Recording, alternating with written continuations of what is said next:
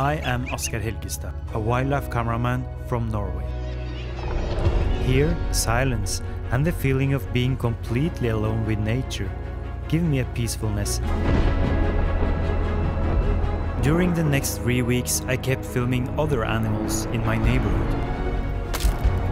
It is a story about a gorgeous bear and about a world melting away under her feet. Climate change may prove to be a much bigger threat.